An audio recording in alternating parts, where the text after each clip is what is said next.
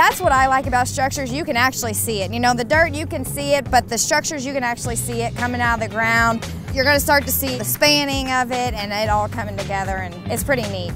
And then when I'm done, I get to drive across it. So that's what's pretty awesome. I just love it. I really do, you know. Just being with, and a lot of these people I've been around a long time, that's the most fulfilling, is seeing what we do every day and how it grows and builds. It's rewarding. What drew you to construction? What do you like about it?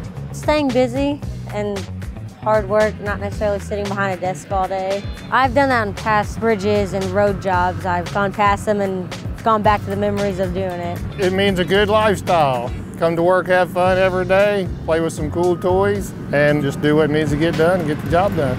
I like it all. I get to drive it. I get to say that I, was a part of that. If I got to get up and go to work every day, I can't think of anything else I'd rather have to go do.